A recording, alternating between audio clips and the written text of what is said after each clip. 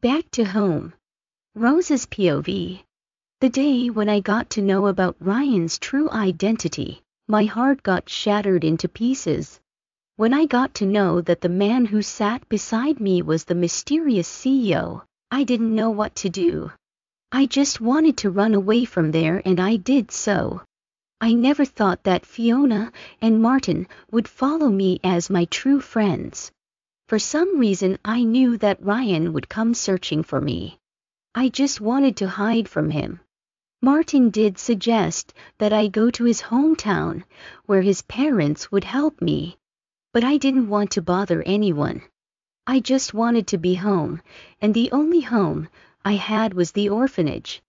I didn't have any passport when I came here, but got one after my graduation. Mrs. Collins helped me to get the passport, as she allowed me to give her name in the place of the guardian and her address as my address. I thought of going back to her, but I wanted to run away from Ryan. He really broke my heart. I didn't give the address of the orphanage, even when Fiona insisted on me. When I got back, the orphanage authorities were not ready to take me back without giving them the proof of my virginity. After giving them the proof they wanted, they asked me to sign a consent letter. While coming here, I never thought of becoming a nun. After signing the consent letter, I prayed daily for a miracle to happen. It's been 16 days in the convent, and suddenly the miracle happened. Ryan came for me. After hearing everything about his family and why he had hidden the truth, I felt really bad for him. I even felt guilty for running away and making him worried for me. As the saying goes, when you want something, all the universe conspires in helping you to achieve it. The Mother Superior came to give me the news of how I could escape from here. Right now I am flying to New York with Ryan to meet his parents. Yesterday, after learning about his loving family, my craving to find my family increased. The condition was just an excuse to make Ryan more eager. But after he left my room, I thought about it, and for the first time, I wanted to be selfish. I have already decided what the condition should be, but Ryan's care for me is pulling me back. At last, somehow, I told him my dream of finding my family. I didn't say it is a condition, but as a request. I hope he will help me. I looked at him eagerly for his reply. He kept silent for a long time, as if lost in thoughts. My dear Rose, the world has advanced a lot in the last 15 years. It's not the same world when you were 5 years old. In this world of technology, it won't be that difficult to find your family. I am sure your parents will also be searching for you. In that case, we can find them with the help of your DNA. Once we get back to California, I promise to find your family. His words made me want to hug him, and I couldn't stop myself. I just did not hug him, but kissed him, making other passengers notice us. For the rest of the journey, I couldn't look him straight in the eye. We landed in New York by 4:30. Since the surgery was fixed for 6 p.m., we still had time to meet his father. Ryan had told me that bone marrow had been already taken from Martin. I did hear about the bone marrow transplant, but I never knew the procedures. I hope the surgery will be a success. Ryan, how long will it take for the surgery to finish? I asked. Rose, you are really naive. Bone marrow transplant is not a surgery. It's a procedure similar to blood transfusion. There won't be any cuts or stitches. Normally it takes from 1 to 2 hours. I am sure Dad will recover. I'm actually worried about Martin because he chose to do the bone marrow harvesting rather than apheresis. He said, "What's the difference between bone marrow harvesting and apheresis?" I asked. In apheresis, the donor will be connected to a special cell separation machine. In this process, a needle will be inserted in the arm veins of both the hands. Blood will be taken from one arm, which is circulated through the machine. The machine separates the stem cells and returns the remaining blood back through the needle connected on the other arm.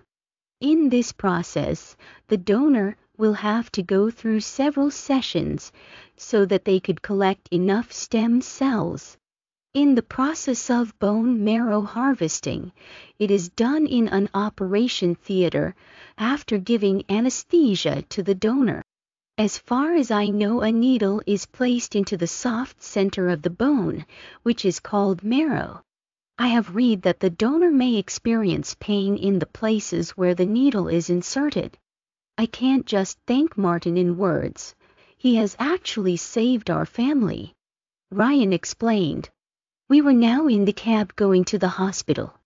It took around 50 minutes to reach the hospital, and Ryan's father was already taken to the operation theater. Martin was with Ryan's mom outside the theater.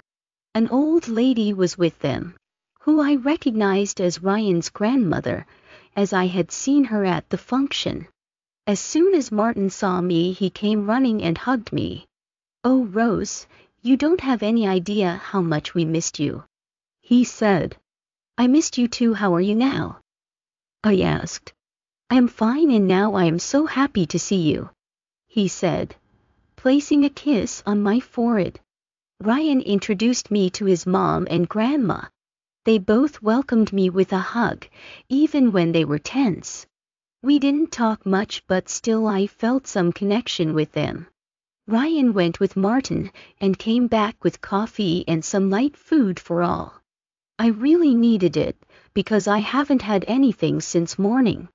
We were in such a hurry to catch the flight that we didn't have anything on the way. Even after reaching New York, we couldn't stop anywhere to have something because Ryan wanted to see his father before going inside the theater. But still we were not able to make it. I had coffee and ate 2 sandwiches. I was so immersed in my food that I didn't see others watching me. I am sorry, I haven't had anything since last night. I tried to justify my action. What, Ryan brought you here making you starve? His mom jumped up from her seat. Mom, it's not like that, I can explain. Ryan tried to say, but his mom was not ready to hear him. You can't justify your action, Ryan. What you did is wrong. Grandma backed his mom. No, Mrs. Dumont, it's not like that. We were in such a hurry to get here that we didn't have the time. I am now full. I said. Rose, it's not good to hide his faults. He should have taken you to a restaurant as soon as you landed here. His mom said. They are really so sweet. I will be lucky to be a part of their family. It took almost 2 hours to complete the procedure. The doctors allowed only the family members to see him through a glass window, as he was still unconscious. I really wanted to meet him, and also to apologize for all the havoc I created. Martin had to stay in the hospital for another day. He will be returning after 1 more week. Ryan's mom stays at the hospital itself as the bystander. Where are you going to stay? Ryan's mom asked him. Mom, we have to return back today itself. I have been absent from the business for 2 days, and I can't afford to take another leave, he said. Grandma, are you coming with us? He asked. No, I have taken special permission from the doctor to stay here for the night. Your grandpa will be coming tomorrow. We will return together after seeing Paul. Grandma said. Okay then, we will have to leave now to catch the flight on time, Ryan said. I looked at Ryan's mom and grandma. Rose, it was because of me. Ryan didn't tell you everything. Please give him a chance. Ryan's mom said. I know, Mrs. Dumont. I want to apologize to you for creating all the fuss without knowing the truth, I said, hugging her. We left after bidding our goodbyes. Ryan didn't take our bags from the airport as we had to catch the flight. He had already booked the tickets for the flight at 12. I looked at the time and it's already 30 minutes past 10. We boarded the flight on time and within 5.5 hours, we landed in California. DNA. Rose's POV. Where do you like to go? Can I take you to Dumont Bungalow? Ryan asked. I think it's too late to go to your place. Please drop me at my apartment. Fiona will be surprised to see me. I said. So, when will you join the Dumont Enterprise? He asked again. I haven't thought about joining back yet. I said. Then think over it and give me a reply by tomorrow.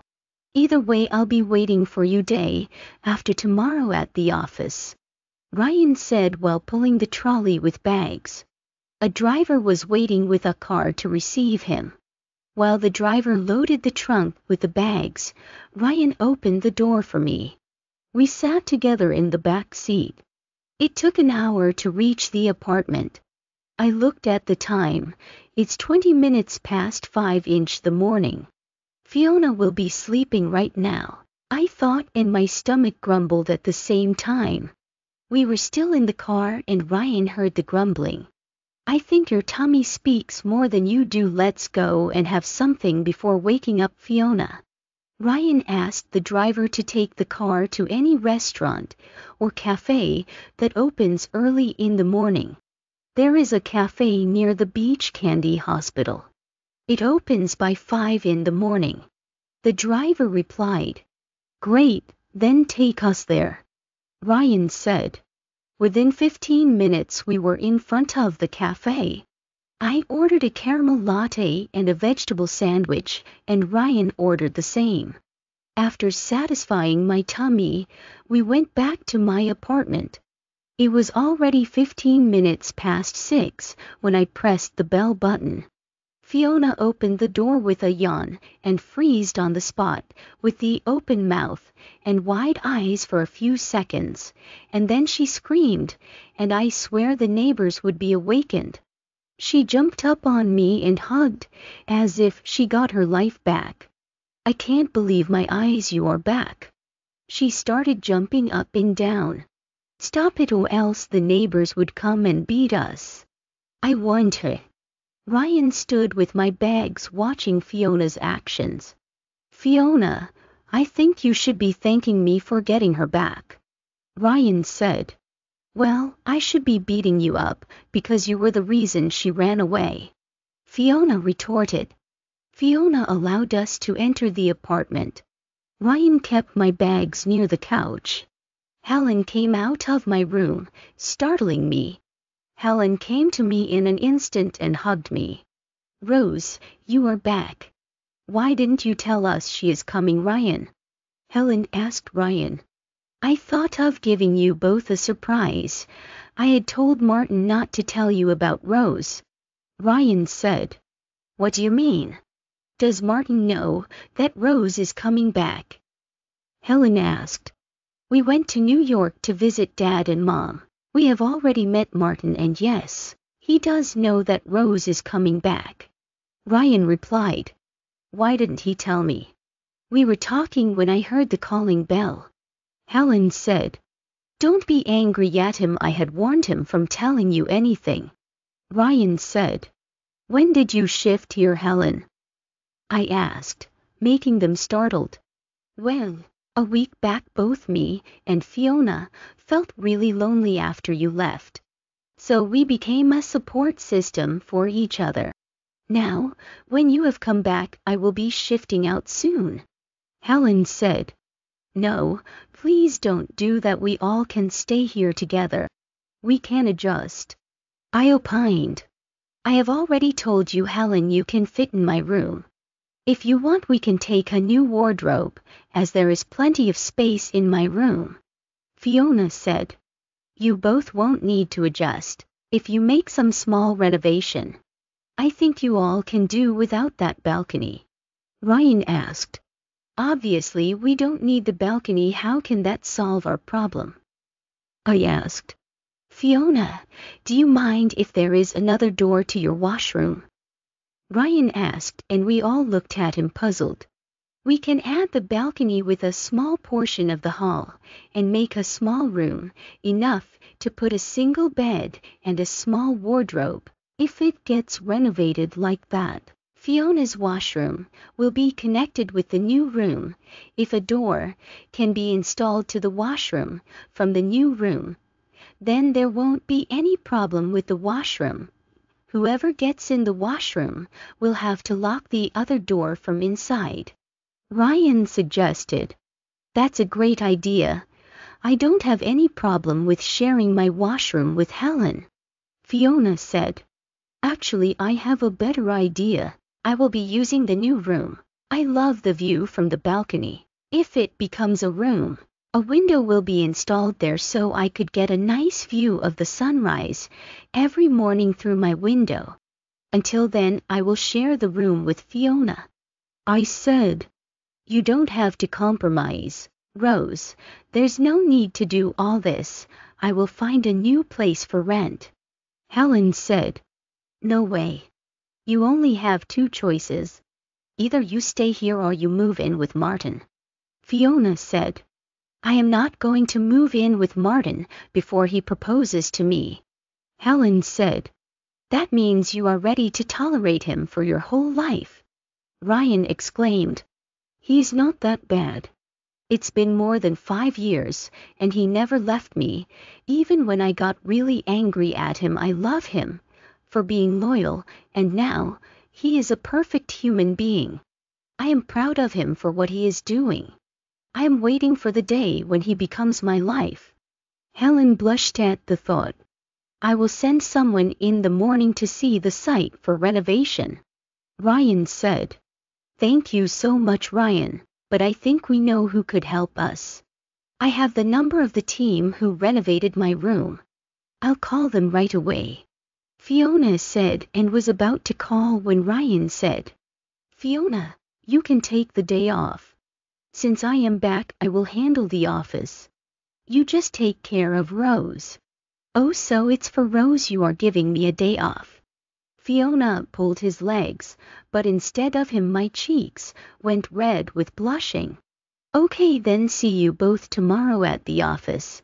Ryan turned and left without waiting for my reply. So you are joining back? Fiona asked. I haven't decided yet since he is the boss. He wants everything according to his will. I said, falling on the couch. I'll get you a coffee. Helen started to go to the kitchen. Thank you, Helen, but we had coffee on the way. I just want to take a warm shower and sleep. I am really tired. I said. Okay then, take a shower and sleep well. Since Fiona has the day off, I will be leaving in an hour. You can use your room. Helen said, walking to the kitchen. It's now your room. I'll be comfortable with Fiona. I said and went to her room with my bags. After a warm shower, I fell asleep quickly. It was already 12 the noon when I woke up. Fiona was on her laptop when I came out. Hey, you are awake. Don't you have your phone? She asked. Yeah, I got it yesterday, but I don't think there will be any power left. I forgot to put it in charge before going to bed. What's the matter? I asked. Ryan has called me 10 times when you were asleep. He asked you to call him back as soon as you wake up, she said, extending her phone. I will go and put my phone in the charger first, I said while taking the phone from her. I went and unpacked my bag to find the phone. When I got it, I connected it with the charger. Then I dialed Ryan's number from Fiona's phone. He took the call at the first ring. Hello, Rose. Did you have a nice sleep? Yeah. But why did you call me so many times? I asked. I did promise you to fulfill your dream as soon as we reach California, he said. Did you find my family? I asked with shock. You are so naive, Rose. How can I find them without your DNA sample? He asked. I forgotten my excitement. Then why did you call me? I asked again. I need your DNA sample to find your family. Be ready by 2 o'clock. I will come to take you to the hospital, he said and ended the call. Finally, I am seeing a ray of hope. I know this is just a sample collection, but still I can be optimistic. I went back to Fiona and told her everything until the phone call. I can't believe that you signed the consent letter to become a nun. What if Ryan didn't come? You would have to live a life you never liked. She shrieked. I was just mad at Ryan and wanted to punish him. But I never thought that I was going to sacrifice myself. I said, forget it, come on, let's have lunch. Ryan will be here in an hour. You also have to get ready before that, Fiona said, getting up from the couch. She had already prepared lunch and we had it together after so many days. After that I went and got ready and waited for Ryan to come. I was watching TV when he called me saying he was in front of the apartment. I looked at the time and it's 2. He came on time. I went down and got into the car. He took me to his family doctor. He sent me to the lab where they collected my DNA sample. After giving the samples, we went back to see the doctor. Mr. Dumont, the results will be out in a week's time. After that we will have to match the DNA with the DNA samples already in the country. If we don't find any matches, we will have to resort to other methods. Doctor's words gave me both hope and made me despair at the same time. Back to office. Rose's POV. After coming out of the hospital, Ryan took me to the same cafe where his grandfather took me before. Gladys welcomed us at the entrance. Welcome back, young lady. I will show you the table, she said and walked in front. She took us straight upstairs, and I recognized it as her home. Why is she taking us to her home? I wondered. The stairs ended in front of a door. Gladys turned the knob and opened it. She went inside and we followed. The door opened to a small sitting room, which reminded me of medieval times. A sofa set is arranged neatly around a tea table. On the floor, there is a red carpet, which reminded me of the flying carpet from Aladdin. I looked around and found 3 doors. First is to our right and the other 2 doors on the 2 ends of the wall in front of us. There is a huge antique flower vase on both sides of the large window to the left. I know it's old-fashioned, but I like it this way. Everything in this house will have something to tell about me and my husband. This is our bedroom, and that used to be our children's room, Gladys said, pointing towards the door at the right and the one at the left end of the wall in the front. Come, let's have coffee, she said, walking to the 3rd door. We followed her silently. I went through the door and got a big surprise. Ryan's grandparents were sitting on the dining table in front of us. How did Grandma reach here so quickly? She was in New York last night waiting for Grandpa. Grandpa wasn't there until we departed. Didn't he go to visit his son? A lot of questions went through my head. Rose, because of you I have got to meet my old friend. It's been so long since we last met, Gladys said, holding Grandma's hand. When did you come back? I asked. Well, Abraham came to the hospital just after you both left. After seeing Paul, we came back by morning flight, Bethany explained. Have you both already met her boyfriend? Gladys asked suddenly. What are you talking about, Gladys? Why won't we know Ryan? Bethany asked. Bethany, I haven't introduced Ryan to her. It was with Rose that I came here. I think Rose brought Ryan here before us, Grandpa said and turned to go. Gladys, Meet our grandson Ryan Philip Dumont. Grandpa introduced Ryan to Gladys, who was shocked to hear the news. Abraham, did you play the role of matchmaker for your grandson? She asked. No, not at all. It was destined to be so. Actually met Rose accidentally at my office. It's true that I became a medium to get her to the Dumont Enterprise. Ryan actually fell in love with her at the first sight. After that a lot of things happened in our lives which made them apart. To God's grace they are together again. Grandpa said. I asked Ryan to bring Rose to the cafe. I was not able to welcome her properly at the hospital. Inviting Rose to the bungalow at this time, when my son and daughter-in-law is not here, would have been inappropriate. I thought of some other place, and the only place that came to my mind is your cafe. Where could I find a better place for meeting a loving couple? Bethany said. Grandpa, why didn't I know about this place? Ryan asked. Because you never wanted to be known as a Dumont. You were always away from the family. Megan had come here before and she knows well about the place and Gladys. Grandpa retorted. Okay, please take your seats. I'll be right back with my special coffee. Gladys said and went through another door. Rose, I am here to officially welcome you to our Dumont family. I know that you are hurt because of Ryan. But believe me, he is a good boy. I know you called Abraham as Grandpa before you both came close. So from today on I want you to call me Grandma. I was actually so lost in her words that I forgot to respond. She has actually given me an opportunity to live a life I had always dreamt of.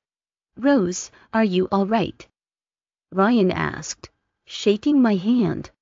Yeah, I'm all right. Actually, I wasn't expecting any of this, Mrs. Dumont. I mean, Grandma. Thank you for welcoming me to your family, but I still need time. I didn't know that Ryan had a family, but never thought that he would be a Dumont. I know that my background doesn't matter for any of you, but it does matter for me. I have already asked Ryan to help me to find out my family and he agreed. I do like Ryan and he is the first man I have ever fallen for. I will be really lucky to get him, but I will be more than happy if that happens with the consent of my family. I know I am being selfish, but it's been my dream to find them. I even graduated and tried to get a job, just with the motive of finding my family. I tried to explain. We know everything, dear. We accepted you as you are. I hope you get your family back soon. I know it's not easy to be away from your own family, and that too at such a tender age. I saw Grandpa holding her hand, as if comforting her. So have you planned anything to find out about her family? Grandpa asked. It's the world of technology and advanced science. We can easily find them using the DNA samples. I have already taken her to the hospital to give her DNA samples. Ryan replied. When will the DNA results come out? Grandma asked. Most probably it will take 1 to 2 weeks. Getting her DNA results is not important. The main task is to find the match for DNA. Ryan said. Gladys came out with 5 cups of coffee. She passed me one of the cups in which she had added extra cream. I have missed your coffee a lot. No one can make such incredible coffee as you. Grandma praised Gladys. I took a sip and had to agree that Grandma is right. I had never tasted such delicious coffee before. Grandma is absolutely right, Gladys. This is so delicious. It has a great aroma that will definitely make any person wanting it to drink. I praised her. The aroma is good because I use original coffee beans. Gladys said. After spending half an hour with them, I said to Ryan, I think we should leave now. Fiona will be getting bored. After all, she took a day off just for me. I didn't get enough time to spend with her as I was sleeping. You are right, we should go. I am feeling really sleepy. I just want to go back home and sleep, he said and turned to others. Okay guys, we are leaving you. Enjoy and relive the days you have spent together. Rose, before you leave I want to say something in private, Grandpa said, standing up. He motioned me to follow him and stopped Ryan, who was about to follow me. Ryan, didn't you hear that I want to say something to Rose in private? Ryan sat back with a sad face. He took me to the sitting room and then to the room on the left. It was a small room with a four-poster bed in the middle. Rose, I know that you are not willing to join back soon. I want to make a request to you. The Dumont Enterprise need your support now. It's been hard to handle the business in the absence of Paul. You know it's my age to relax, but I have to work. Please join back, as it will be a great help for Ryan and Megan. Okay, Grandpa, I will join tomorrow itself, but please don't tell Ryan, I said, and he gave me a hug before going back. I bid my farewell and followed Ryan. Ryan first dropped me at my apartment, and then went to his home. When I raised the apartment, Helen was back and was discussing matters along with Fiona with the renovation team. One of the men was taking measurements of the balcony and the portion of hall to be included inside the room. Fiona was giving instructions. They all checked Fiona's washroom. They promised to send the estimate by night and left. After freshening up, I gave a detailed description of what happened after going with Ryan.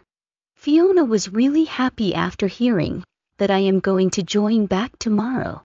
That calls for a celebration. Let's go out and have dinner, Fiona suggested, and Helen agreed at once. I was reluctant because I had no money, as literally I had spent the last penny on the air ticket from California to Arizona. Rose, I know what you are thinking about. It's on me, and you don't have to worry about anything, Fiona said. So we went out to have dinner. It was already 30 minutes past 9 when we came back. We all went straight to bed, as we have to go to the office tomorrow. I went with Fiona to her room, and as she said there is plenty of room to accommodate me. She had already arranged my clothes on one side of her wardrobe. Next day I was the one to wake up first. After around 2.5 weeks, I made breakfast in my kitchen. By the time I finished making bacon and scrambled eggs together with bread toast, Fiona and Helen came out of their rooms. I quickly brewed coffee for everyone and we had our breakfast. I hurried back to the room while Fiona took the cleaning of dishes on her own. I quickly got ready in my office attire. I chose to wear a black and white suit paired with a black stilettos. I did a nude makeup up and finished it with some lip gloss. We left for the office in time, hoping to surprise Ryan. But he surprised me instead. Welcome back to the Dumont Enterprise. Ryan stood at the doorway to the CEO's office with a bouquet of white lilies. He took me inside and introduced me to everyone. Then he took me to a cabin nearby. I saw my name outside it. He had already prepared a cabin for me, which was beautifully decorated with red roses. So Grandpa told you that I am joining back? I asked. No, he didn't. I have told you before that I will wait for you today, whatever your decision will be. This man is impressing me again and again. Back to life. Rose's POV. On the same day of joining the office, I went to meet Mrs. Collins with Fiona after the office. She was really happy to see me back. She was really furious at Ryan and wanted to spank his butt. When she got to know how he came to the orphanage and convinced me to come back with him, her anger lessened. She wanted me to accept Ryan and give him a chance. I told her about my condition and how Ryan is helping me. She wished me luck to find my family soon. It's been a week since I joined Ryan's CEO team. It's not like that 3 months I spent as a trainee at the marketing department. I was glad to meet Kelly being on the same team. She wanted to know where I went for 2 weeks. I couldn't lie because I am not fond of lies.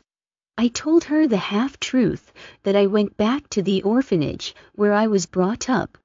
I also told her how I misunderstood the orphanage officials 5 years back, and also that I ran away from the orphanage.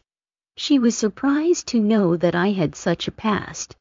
She also felt proud of how I achieved my success with hard work and dedication. New designer collection is going to be launched in 1 month by Dumont Fashion. Fiona is now working under Megan for the big launch. Megan came and met on the first day itself and told how happy she was for me and Ryan. She too welcomed me to the Dumont family. We had to work last weekend. Ryan was absent for a few days when he came to Arizona to meet me. The works were piling over as it's new to all of us, and again Martin is also on leave. Kelly and the other experienced employees in the team guided us, and we were able to make up for the days absent within 1 week. It's Friday and Martin is coming back from New York by night's flight. Ryan's father is getting well faster, and so his mother could handle alone there in New York.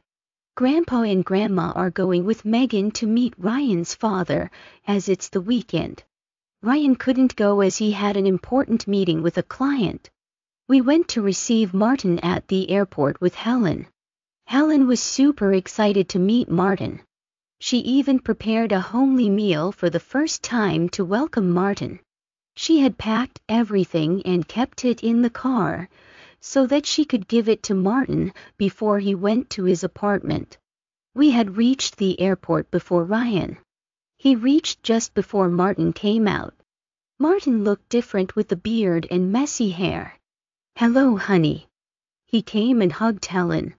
"I missed you," Helen said. "I missed you too, sweetheart." He kissed her forehead and then came to us. "I missed you all. How is it going at the office?" he asked. "We just made up for your absence. I'm glad that you are back. We can now have a boys' hangout on the weekends," Ryan said. "Ryan, he needs rest for a few more days. Let him rest for the weekend. Helen will take care of him," I said, pulling Ryan away from Martin. "Okay, then you can give me the company," he said, pulling me closer to him. "You better handle the meeting with the client. Grandpa asked me to remind you that he is an important client," I said, taking his hand away from my shoulder. "Okay, madam, I will take care of the client." "So Helen, are you going with Martin?" he asked, and Helen blushed. "No, he needs rest, honey. I will come in the morning. I have brought dinner for you. You need homely food. Don't order anything from outside," she said, hugging him. After Helen gave the dinner she brought for Martin, we went back to the apartment. The renovation works are progressing. The only work left is installing a door to the washroom and buying a new bed and wardrobe. Helen had already booked a bed, which will be delivered tomorrow. After the renovation, Fiona and I decided to go and buy a new wardrobe. We had dinner and went to bed early. Next day I woke up with a sweet aroma of pancakes. I quickly did my morning rituals and went out to see Helen preparing breakfast. She had almost done everything and was packing some in a lunchbox. "Are you going to Martin's apartment?" I asked. "Yeah, he will be hungry. He needs healthy food," she replied. "Helen, he didn't have any surgery. It was just a needle, which was used to take the bone marrow. I agree that it would have been painful, but that doesn't mean he is weak. Only 1 to 5% of stem cells are being extracted, and it doesn't cause any harm to the donor. The stem cells will be restored within a few weeks or months.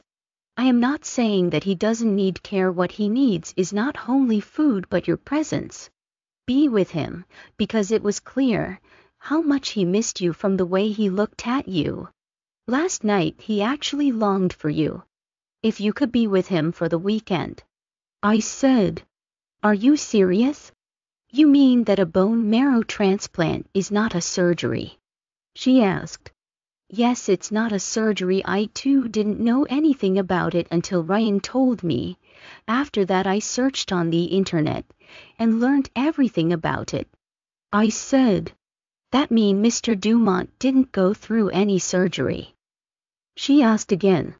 Yes, Mr. Dumont didn't go through a surgery. The stem cells were injected into his body. But he will need time to recover. His body will take time to accept the new stem cells, and there may arise complications. He will have to stay at the hospital for at least a month or two. I explained. Then what do you think? Should I take these pancakes or not? She asked. Of course you should take them. You have made those with so much love and care, especially for Martin. He will be really happy to see these pancakes. I said. After packing everything in a lunchbox, Helen hurried to her room to get ready. By the time she and Fiona came out, I brewed some coffee. Helen came and took the lunchbox and said goodbye. Are you not having breakfast? Fiona asked. I have packed for me, too. I will have it with Martin, she said before closing the door behind her. I served the coffee in 2 cups and came to the table. Fiona had already served pancakes on 2 plates. I squeezed the chocolate spread over it, while Fiona poured the maple syrup over her pancakes. We were halfway through our breakfast when the calling bell rang. I went and opened the door. The renovation workers were here to finish their work. They started their work straight away and within 2 hours finished their job. Fiona and I had agreed to take the expenses equally. For now Fiona will be paying. But when she asked them about the payment, they said, "We have got our full payment in advance." Who paid you? I asked. Mr. Dumont. He replied and went out. What are we going to do now? Let's repay him. I said. I don't think he will accept it anyways. It's just like a droplet of water from the vast ocean. Let's get ready and go to buy a new wardrobe. Fiona said excitedly. I will just clean the dishes by the time you get ready, I said, walking to the kitchen. I will help you with the cleaning. She started to clean the table and the kitchen counter. Within an hour, we left for shopping in Fiona's car. She took the car straight to a furniture shop. After searching around 4 shops, we got the exact wardrobe we were searching for. It's perfect for my new room. It is spacious from inside and will be definitely enough for my belongings. We gave them the address and they promised to deliver it by evening. The bed Helen had booked will also be arriving by evening. I looked at the watch and it's just 30 minutes past 1 o'clock. There is plenty of time. Let's have lunch, I said. Great. Let's have some seafood. A new seafood restaurant was opened recently near the beach. Let's go there, Fiona said. I had heard about that restaurant and it's really expensive. Let's go to some other restaurant, I said. Come on, Rose, we seldom get such opportunities. Don't worry about the money. Let's enjoy our meal, she said, pulling me with her to the car. Within 20 minutes she parked the car in front of the restaurant. One could just imagine how expensive the food will be just by seeing the restaurant. I don't think they would even allow us to enter. I didn't want to get embarrassed in front of others, and so I sat back in the car. Fiona pulled me out of the car and literally dragged me inside the restaurant. The staff were looking at us, as if we were beggars. But it didn't distract Fiona. She went straight and sat on one of the tables. I didn't have any choice except to follow her. She ordered seafood I had never heard of, seen or tasted. Oysters were served along with other seafood. I didn't have any idea how to eat it, and Fiona helped me. For the first time in my life, I tasted so many types of seafood. I hope Fiona won't be shocked after getting the bill. Instead of Fiona, I was the one who got shocked to see the bill. It's more than my 2 months' salary. Fiona paid without any hesitation. Fiona, it was more than your 2 months' salary. I said.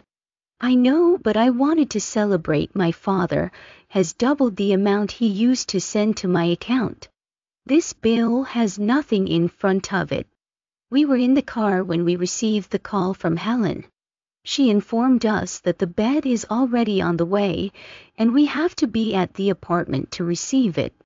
We made it in time to receive the bed.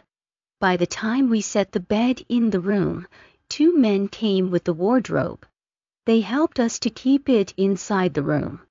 By 7 in the evening, my new room was ready for use. Match found. Rose's POV.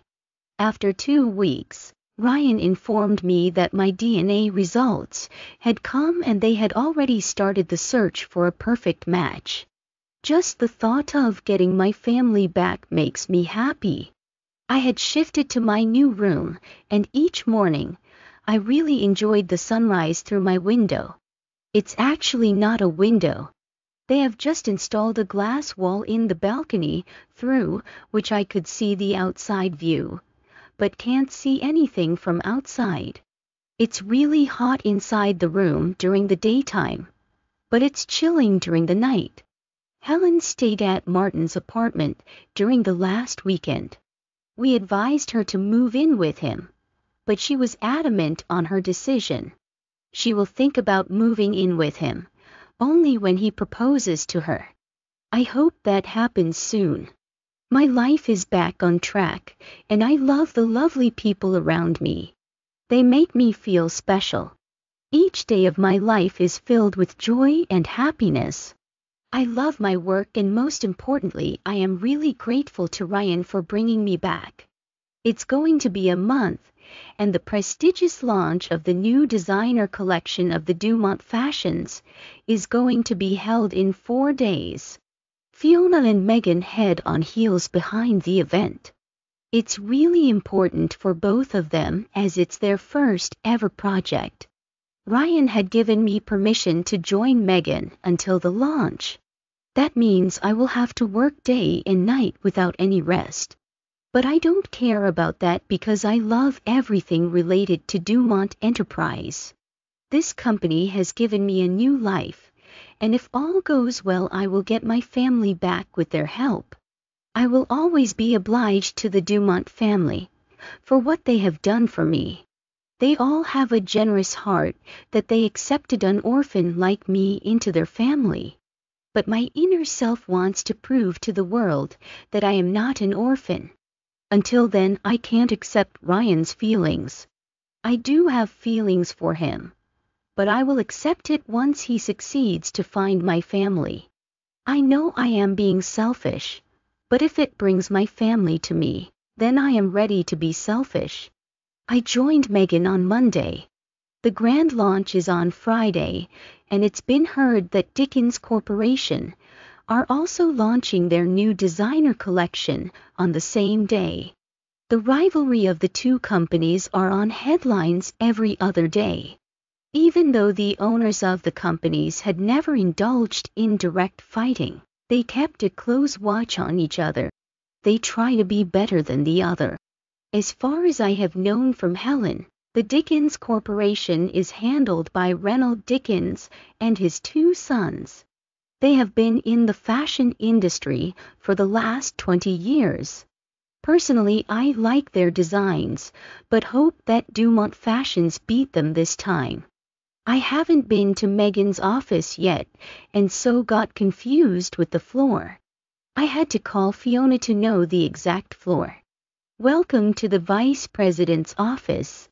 Megan welcomed me. I thanked her and looked around to find Fiona, but couldn't find her anywhere. Fiona is not here. She is at the Dumont fashion office, which is on the 5th floor. I came here to sign some documents. Ryan had told me that you will be helping us until the launch. You can come with me to the fashion office when I go there. Please be seated until I finish these documents," Megan said, pointing at the chair in front of her. Within half an hour we went to the 5th floor. I could hear Fiona's voice as soon as I stepped out of the elevator. She is shouting at someone. Why is she so angry? I wondered. Megan took me directly to a big hall with a big mirror on one of the walls. It's actually a rehearsal hall for the models. Models were walking one after another in front of the mirror. I have already told everyone that you have to give a bold look on your face and walk elegantly. Fiona shouted again. Madam, we all are experienced models and have done such ramp walks before. If you are not getting what you want, why don't you show us what you want? One of the models said to Fiona. Megan was about to snap her when I stopped her. Let's see what Fiona is going to do. Suddenly Fiona came forward and started to walk the way she wanted the models to walk. Each step she took talked about elegance, but her face showed boldness, making it perfect for the look of a working mom. The entire theme of the launch is based on working mothers. It's actually a tribute to motherhood. The collection is going to have both formal and casual wear. The models were actually shocked to see Fiona walking so gracefully without any fear. Suddenly Megan pulled me out and took me to a corner. Rose, I need your help, she said. What help? I asked.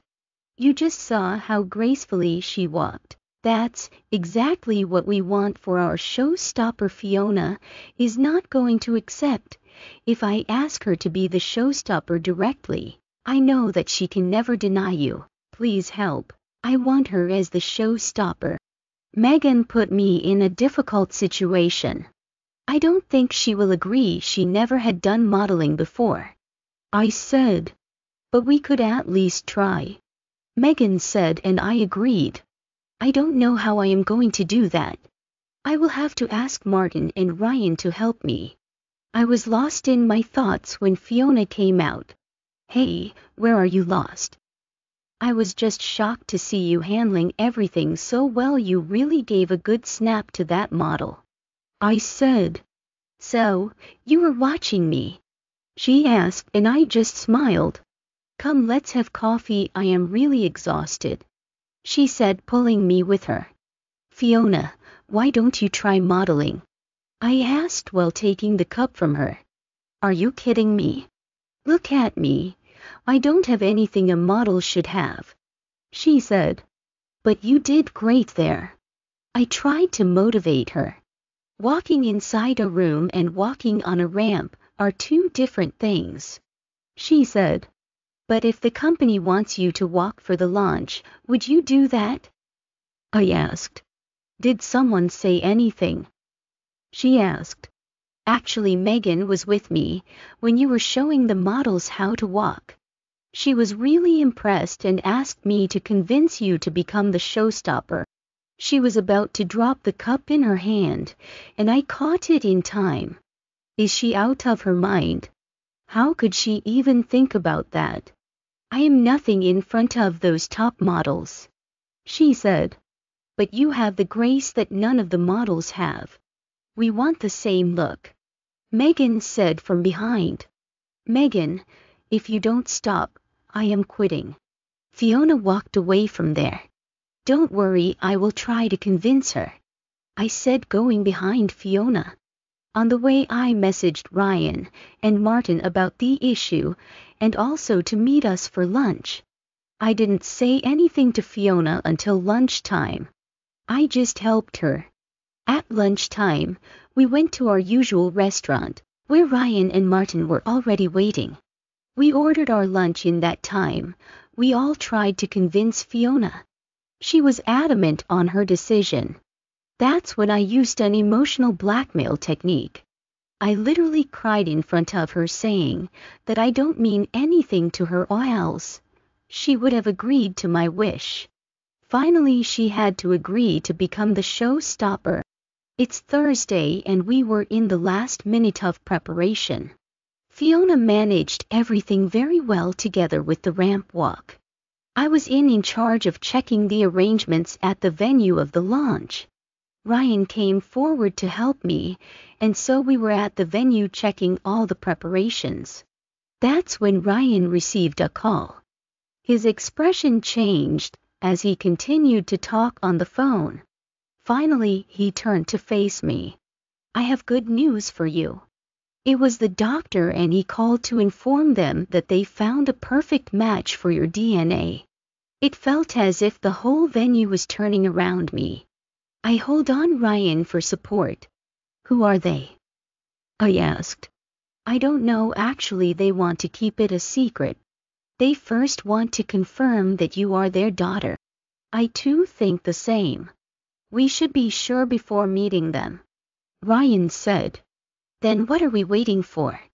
Let's go and confirm it right now," I said. "Rose, they needed your sample to confirm, and as you know, it takes time for the results. You will have to wait for a few more days. For now, let's just concentrate on the event," Ryan said, and I agreed. Tomorrow is the big day and Fiona is super nervous. I took her out for a walk, but she was still lost in her thoughts. To distract her from her thoughts, I told her about finding a match for the DNA sample. She was really happy for me and wished that I get my family back. Least did I knew that it's going to change my life entirely. Next day, the launching event went very well and received a lot of appraisal. The media were talking about the new showstopper. Fiona became famous overnight. For the first time, the designs of Dumont fashions beat that of the Dickens design. Waiting. Rose's POV. The success of the launch was all over the tabloids, especially Fiona got huge appraisal. A success party was arranged the very next day, which is Saturday, exclusively for the employees of the Dumont fashions, at one of the prestigious hotels of the town. I was also invited as I had been involved in the last-minute preparations of the launch. Ryan was coming as the CEO of the Dumont Enterprise to the party for just some time. He had plans with Martin, as Martin was not invited to the party. Helen was going to her parents' place and will be spending the weekend with them. So Fiona and I will be alone at the apartment. We got up late as last night we came late. Both of us felt really tired because we didn't feel like making anything for breakfast. I checked the box of corn flakes and there was just a little left. I put it in a bowl and poured the milk over it. It was hardly enough for a single person. I searched the refrigerator and found leftover spaghetti, which will be enough for a person. I quickly heated it up and served it on a plate. Fiona came out at the same moment. I poured juice into 2 glasses and came to the table. "What would you like to have, cornflakes or spaghetti?" I asked, sitting opposite to her. "Why spaghetti?" "We both could have cornflakes," she asked. There were just a few cornflakes left, so I just heated up the leftover spaghetti. "I don't want to do anything right now," I said. "Okay then, let's share both," she suggested, taking another spoon and fork from the table. We first shared the spaghetti and then had the cornflakes. We didn't want to do anything, but still we had to because we were planning to go on a picnic tomorrow. Both of us had to do laundry as we haven't done it in a week. After breakfast, I put the clothes in the machine, while Fiona did the cleaning. Within an hour, we finished work and sat in front of the TV. We decided to order lunch, and that's when Ryan called me. "Hello, Ryan. Rose, are you and Fiona free right now?" he asked. "Yes, we are free," I replied. "Great, then be ready. Megan will be there to pick you up in a short while," he said. "But where are we going?" I asked. "I will tell you everything later, just be ready in half an hour," he said and ended the call. "What did he say?" Fiona asked. "He said that Megan is coming to pick us, and we have to get ready in half an hour." I said. "Where are we going?" She asked again. "He said that he will tell us later. Let's go and get ready." I said. "Can't we skip? I just want to sit and watch the television," Fiona said, making a puppy face. "Then call Ryan and tell him," I said before going into my room. Fiona had already changed when I came out. "Didn't you call Ryan?" I asked. "Yes, I did, and he requested my help. You know I can't refuse anyone when they ask for help." She smirked, and I doubted her intentions. "Are they planning something? Fiona, tell me the truth. What's going on, or else I am not coming," I warned her. "Ryan said he will call you. He just gave me a hint that he is planning something for Megan," she said, and a message popped up on my phone. It was a message from Ryan. "I want you to keep Megan busy for at least 2 hours. Don't let her have lunch. I told her that you both are going to a spa. Just go and relax. I am sending you some money. Don't hesitate to use it. You can pay me back when you have it." I smiled reading his message. I showed the message to Fiona, and she was super excited to know that we are going to a spa. As winter days are coming, the temperature is dropping down. Nowadays, I try to avoid shorter and thinner dresses. It's unpredictable when it will get colder. Megan called us when she reached down. We quickly got out and went down. Megan was furious that we didn't tell her about going to the spa. She took us to one of the expensive spas in the city. We spent 2 hours in the spa. Megan was about to pay for all of us, but I refused.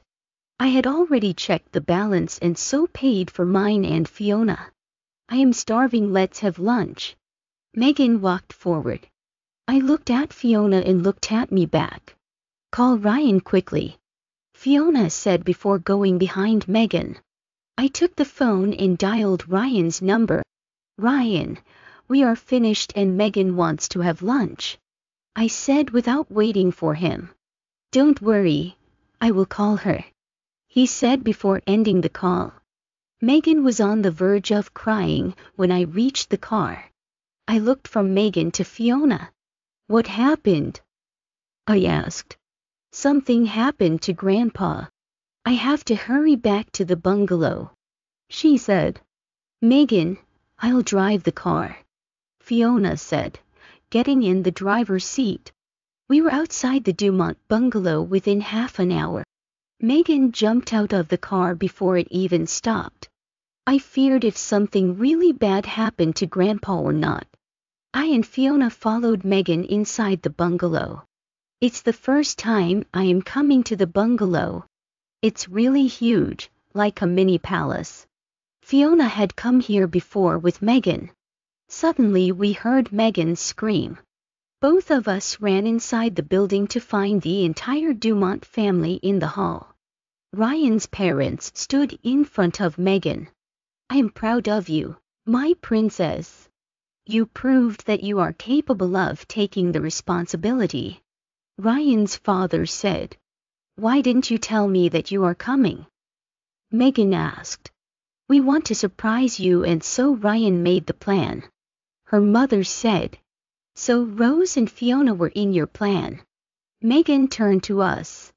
That's when others noticed us at the entrance.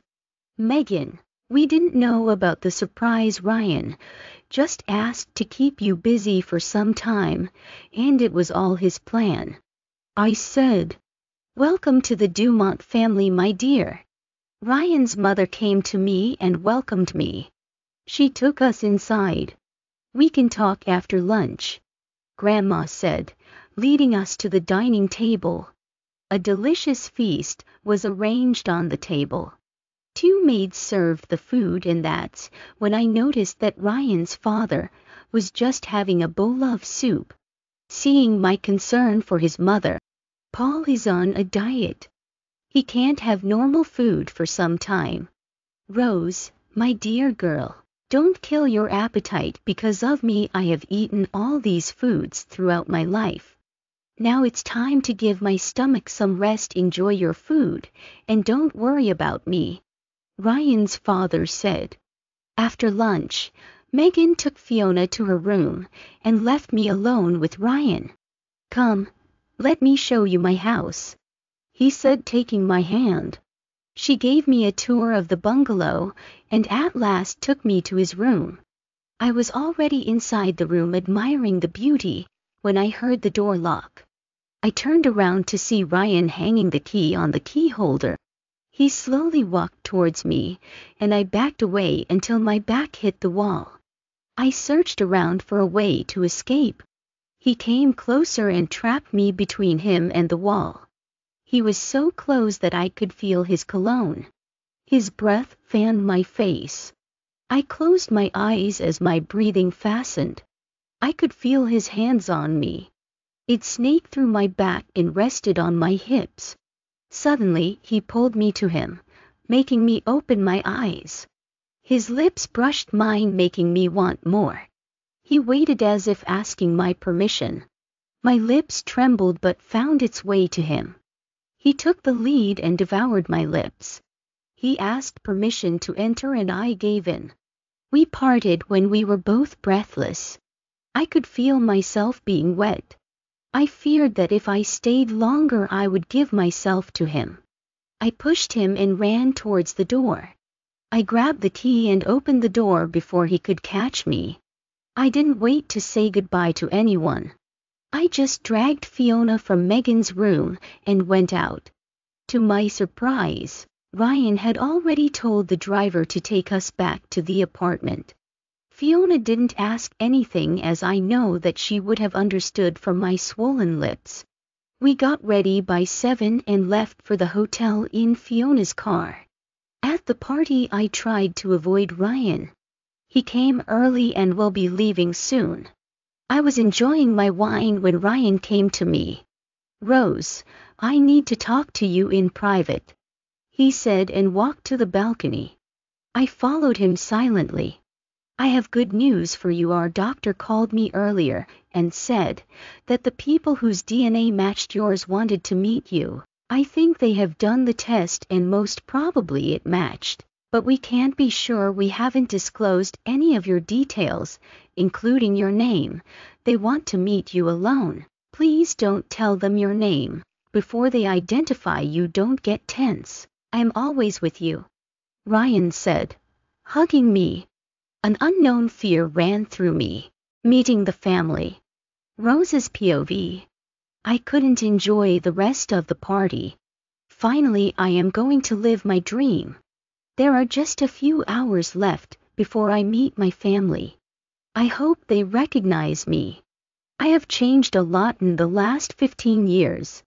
The change from 5-year-old Rose to 21-year me is not definable. I don't know who all are coming. Is it my parents or just my siblings? Do I even have a sibling?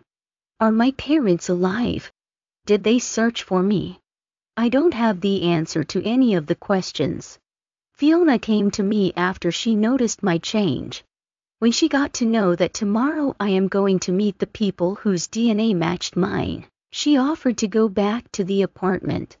But I didn't want to make Megan sad, and so I stayed. It was already 30 minutes past 11 when we returned back to the apartment. As soon as we got inside the car, we wore our jackets.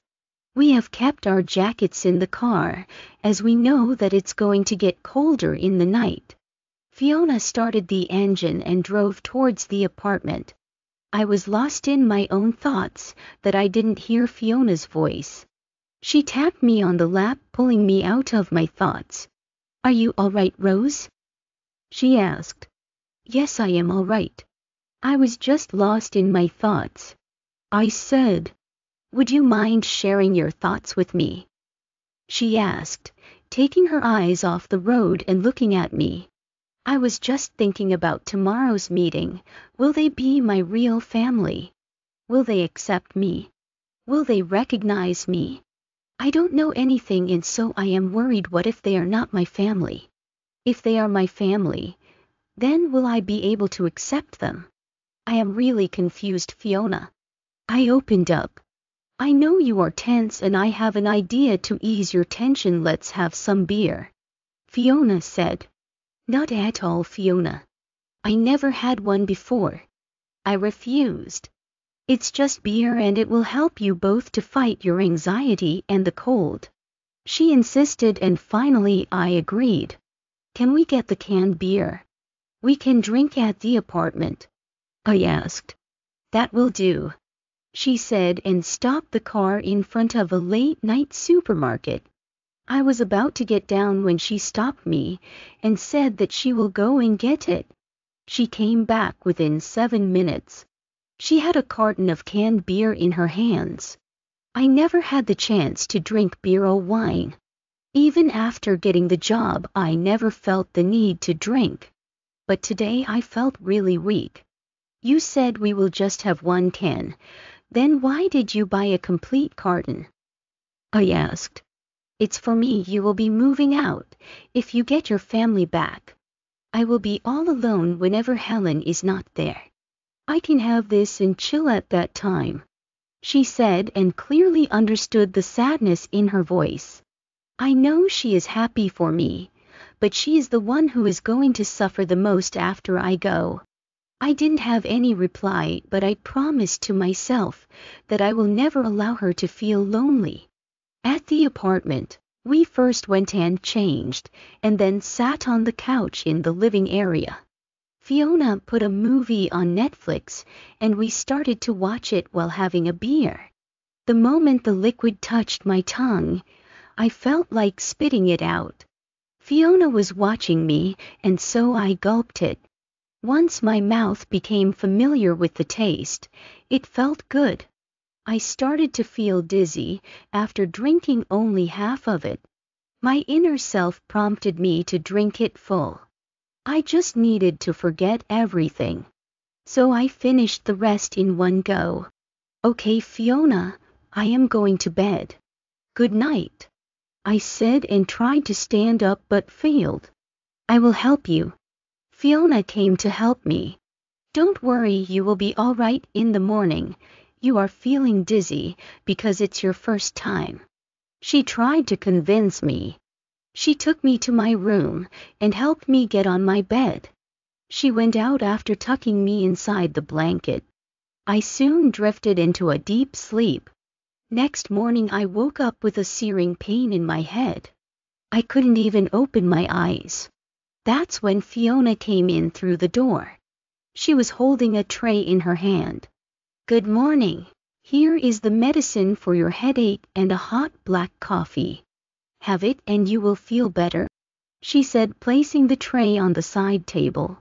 For the first time, sunlight coming through the window felt annoying. "Fiona, please put on the curtains," I asked, looking at her retreating figure. She did as I asked and went out. Somehow I got out of the bed and dragged myself to the washroom. After doing my morning rituals, I came back and took the medicine. Then I went out with the cup of coffee and had it sitting on the couch. I saw Fiona making some breakfast in the kitchen. The coffee made me feel better. That's when I saw my phone on the couch. I took it, and there are a dozen missed calls and messages from Ryan. I had put it in silent mode last night. I opened one of the messages. "Where are you, Rose? Are you fine? Do you need me? I looked at the time and it's 30 minutes past 9. Ryan had made the calls and sent the messages an hour before. Fiona, did Ryan call you? I asked. Yes, he was worried about you. I told him that you were sleeping. He asked me to ask you to call him back once you wake up. I quickly called him. Hello, my dear. How are you? He asked soon as he took the call. I'm fine, Ryan. Why did you call me? I asked. Be ready by 11. We are going to meet the family at the hospital. I will come and pick you up, he said, making me sigh. I will have to face this. It was my decision to find them, and when they are so close, I am freaking out. I should be happy at this time, but I feel very uneasy. Fiona called me to have breakfast, but I didn't feel like having it. At the same time, I didn't want to make Fiona sad. She is doing so much for me. I got up and went to the dining table, where she had already arranged everything. I sat across from her and silently ate the bacon and scrambled egg. She waited until I finished my food. Now go and get ready. Everything will be fine. I will pray for you. She knew that I was going to meet them, but still was silent, just to make me eat. I am really lucky to have a friend like her. For the first time in my life, I stood in front of my wardrobe, confused about what to wear. It is going to be my first meeting with my family. I should look good. At last I chose blue jeans and a white shirt. Then I went and took a warm shower to ease my throbbing muscles. I got changed after drying my hair. I look at myself in the mirror. It felt like I was missing something. I checked everything but still wasn't satisfied. That's when Fiona came in. Why are you taking so long? It's already 30 minutes past 10 and Ryan has been waiting for you since the last 10 minutes. Am I looking good? I asked. When did you start to worry about your looks? She asked me back. Rose, you always look good. You don't have to do anything, it's just your mind that's playing with you. Just be yourself. And don't worry, Ryan is with you. Just remember that, whatever happens, we are with you. She comforted me. I left with Ryan after saying goodbye to Fiona. In the car, Ryan told me, Rose, they want to meet you alone. They are not even ready to disclose their identity. Just be calm and remember that I am in the next room. You don't have to worry about anything. If you feel uncomfortable, just give me a call. We had reached the hospital. It's not the hospital where we went last time to give the DNA samples. Ryan, this is not your family hospital. I asked. I told you they don't want to reveal their identity. They wanted somewhere they were comfortable. They first wanted to meet you at a hotel, but I refused. I said that we too have to confirm that their DNA matches yours. He said. We walked inside the hospital where his family doctor welcomed us. He took us straight to a private room. Mr. Dumont, Rose will have to wait here. We can wait in the other room. Doctor said, making me startled. Don't worry, I am just a call away. Ryan said before going out. I looked around the room. It looked like a waiting area. There were couches and chairs arranged neatly around the room. I went and sat on a chair and waited. Suddenly the door to the room opened and in came a lady in her late 40s and a man in his 50s. The lady seemed familiar because she looked somewhat like me, or the vice versa. I saw her lips trembling and saying something inaudible to the man. He too was looking at me with shining eyes. I know those eyes. It's just like the one I have, small green eyes with thick lashes. Two other men entered the room and they too looked at me with lots of emotions. I stood up and she came running to me saying something, and this time I heard it clearly. I heard my own name slip from her mouth. She hugged me and called, and this time more clearly, "Rose."